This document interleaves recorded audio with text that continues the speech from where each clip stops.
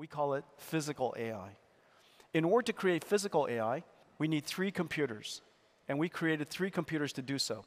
El CEO de Nvidia, Jensen Huang, realizó una intervención especial en una cumbre de IA en la India, que resultó fascinante porque su enfoque en la innovación y el impacto futuro de la inteligencia artificial en la industria. Fue una de esas charlas que te ofrece una visión clara sobre hacia dónde nos dirigimos en el ámbito de la IA en general. La mayoría de las charlas se enfocan en algún aspecto de la IA en concreto, pero esta cubrió 3 temas clave que creo que la mayoría de la gente no está tomando en cuenta. Uno de ellos fue el tiempo de inferencia con el nuevo paradigma hacia el que se está moviendo la IA. Como sabrás, el nuevo modelo 01 piensa antes de responder, lo que significa que el modelo se vuelve más inteligente con cada respuesta. También se habló sobre los agentes y cómo van a impactar en el entorno laboral. Por último, se presentó una perspectiva muy interesante sobre cómo la IA física, especialmente los robots humanoides, cambiará el mundo en el futuro. Así que, en este resumen te daré los detalles clave que necesitas conocer. El primer tema que abordó fue el nuevo concepto de tiempo de inferencia en IA. Explicó cómo este tipo de IA es bastante diferente, comparándola con los sistemas de pensamiento 1 y 2. El sistema 1 es rápido e intuitivo. Cuando alguien te pregunta algo, sabes la respuesta de inmediato.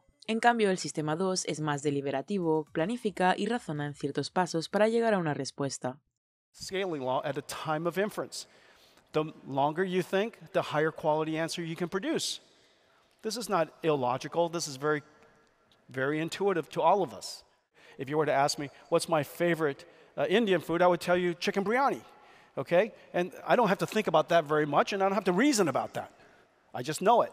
And there are many things that you can ask it. Like, for example, what's Nvidia good at? Nvidia is good at building AI supercomputers.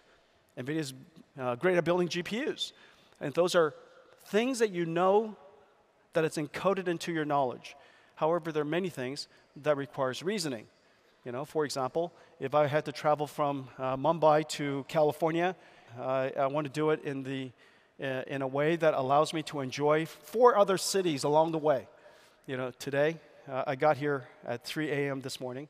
I got here through Denmark, and right before Denmark, I was in Orlando, Florida, and before Orlando, Florida, I was in California. That was 2 days ago. And I'm still trying to figure out what day we're in right now. But anyways, I'm happy to be here. If I were to tell it, I would like to go from California to Mumbai.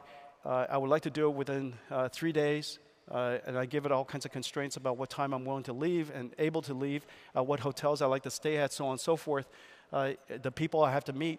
The number of permutations of that, of course, quite high. And so the planning of that process, coming up with an optimal plan, is very, very complicated.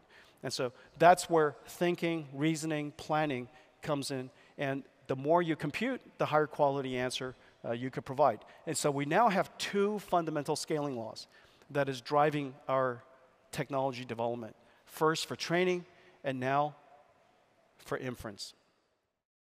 El siguiente tema fue sobre los agentes, algo que está a punto de convertirse en realidad. Se espera que 2025 sea el año en que la IA autónoma se integre de lleno en el entorno laboral. Es probable que veamos estos agentes realizar diversas tareas para las personas de forma personalizada. Hacia finales de 2025, veremos el lanzamiento de varios sistemas de agentes autónomos, tanto gratuitos como de pago, que ofrecerán una amplia gama de servicios y soluciones. Okay, so I'm going to introduce a couple of other ideas.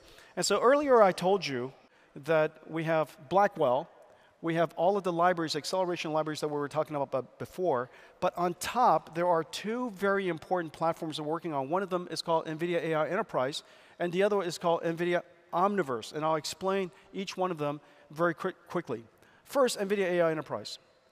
This is a time now where the large language models and the fundamental AI capabilities have reached a level of capabilities we're able to now create what is called agents. Large language models that understand the data that, of course, is being presented. It could be streaming data, it could be video data, language model data, it could be data of all kinds. The first stage is perception. The second is reasoning about, given its observations, what is the mission and what is the task it has to perform. In order to perform that task, the agent would break down that task into steps of other tasks. And it would reason about what it would take, and it would connect with other AI models. Some of them are good at, for example, understanding PDF. Maybe it's a model that understands how to generate images. Maybe it's a model that is able to retrieve information, AI semantic data from a proprietary database. So each one of these large language models are connected to the central reasoning large language model we call agent. And so these agents are able to perform all kinds of tasks.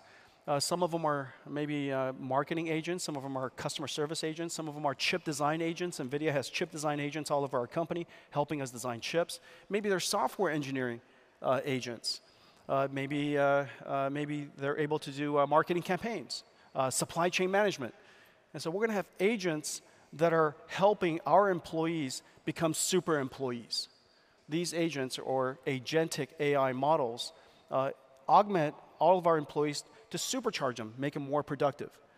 Now, when you think about these agents, it's really the way you would bring these agents into your company is not unlike the way you would onboard someone who's a new employee.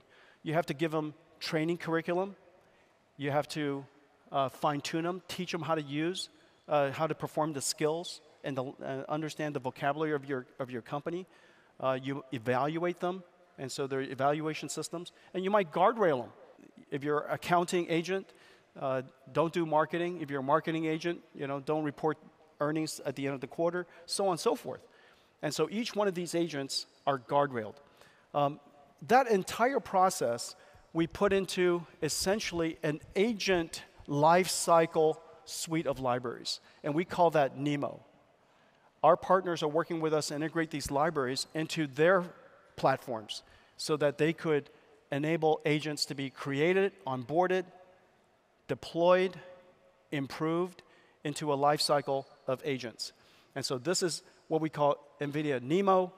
We have, on the one hand, the libraries. On the other hand, what comes out of the output of it is an API inference microservice we call NIMS. Essentially, this is a factory that builds AIs. And NeMo is a suite of libraries that onboard and help you operate the AIs. And ultimately, your goal is to create a whole bunch of agents. We have partners here that we're working with. Aquí es donde entró en la fascinante charla sobre la IA física. Aunque los agentes en IA digital son eficaces y pueden operar a gran velocidad, surge la cuestión de cómo impactar el mundo físico, manipular objetos y lograr tareas en el entorno real manteniendo esa misma escala. Las respuestas son los robots humanoides y la IA física. Aquí ofreció una visión interesante sobre hacia dónde se dirige la IA física y su potencial de transformación en el mundo real. After agents. Now remember, every single company has employees, but most companies, the goal is to build something, to produce something, to make something. And those things that people make could be factories, it could be warehouses, it could be cars and planes and trains and ships and so on and so forth. All kinds of things. Computers and servers, the servers that Nvidia builds, it could be phones. Most companies in the largest of industries ultimately produces something. Sometimes production of service, which is the IT industry, but many of your customers are about producing something. That next generation of AI needs to understand the physical world. We call it physical AI. In order to create physical AI, we need 3 computers, and we created 3 computers to do so. The DGX computer, which Blackwell, for example, is a reference design, an architecture to create things like DGX computers for training the model. That model needs a place to be refined. It needs a place to learn. It needs the place to apply its physical capability, its robotics capability. We call that Omniverse, a virtual world that obeys the laws of physics where robots can learn to be robots. And then when you're done with the training of it, that AI model could then run in the actual robotic system. That robotic system could be a car, it could be a robot, it could be an autonomous moving robot, it could be a picking arm, it could be an entire factory or an entire warehouse that's robotic. And that computer we call AGX, Jetson AGX, DGX for training, and then Omniverse for doing the digital twin. Now, here in India, we've got a really great ecosystem who is working with us to take this infrastructure, take this ecosystem of capabilities to help the world build physical AI systems. And you know what I've really loved is Acabo de lanzar mi proyecto más grande hasta la fecha, una newsletter sobre inteligencia artificial con la que podrás mantenerte al día de todo lo que está pasando con tan solo 5 minutos.